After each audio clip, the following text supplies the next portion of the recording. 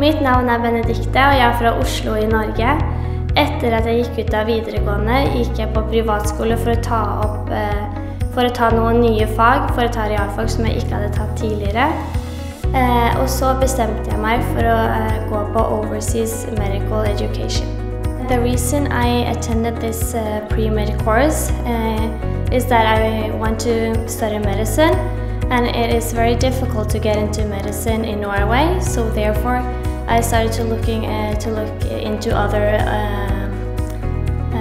other possibilities, and to be able to study medicine in English while meeting other people from different countries seemed like a very good and tempting option for me.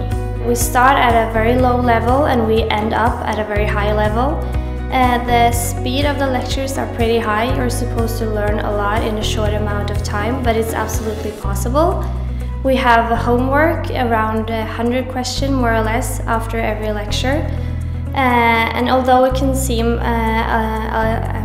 like a lot, it makes you, like following the lecture, it makes you not fall behind. And it's very obvious that the teachers want us to do really good, and they help us and they want us to pass this thing. I have classmates from Iceland, Norway, Sweden, Brazil, Ecuador, Germany, Italy. Yeah.